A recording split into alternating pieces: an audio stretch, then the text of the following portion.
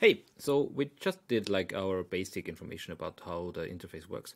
And now we're going to build a little contrasting node that Andrew already showed off in his presentation.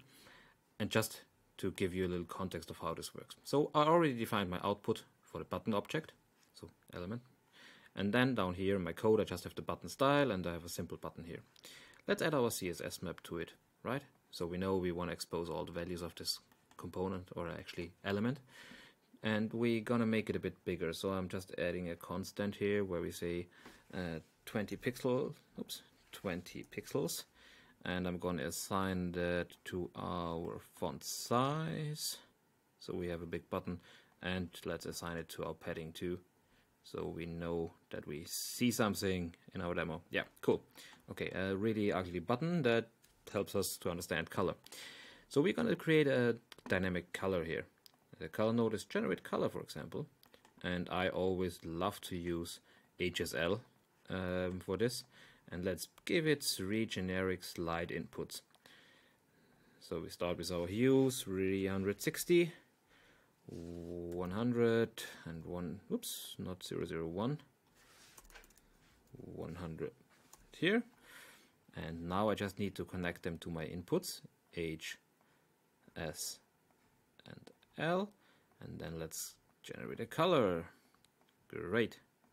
So let's move it to something, yeah, minty. And I already have my output color, so now I can connect this to my CSS background, and the button already has a good color. But you can see the contrast is not really good, right? It doesn't adjust to what we give it. So let's actually add a token set here with a white and black token. So you can just drag and drop JSON files with existing tokens in there. Each set also has the download or copy paste function, so you can just take this. And now we need the logics on top of it. So I'm just here to add an accessibility node, which is the contrast. I'm going to do 2 contrast. Oh, and there I can already check my absolute here. Give it my background color, which I know is this one here. And there's another background, and then I'm giving my foreground color into it. Oh, that was wrong. We want the black one down here, right? So now I know the contrast 62 and 46. Now, how do I process this information? We just add some logics. So we do a comparison, and we see which one of them is bigger. So is A bigger or is B bigger? So A is the bigger one, that means the output is true.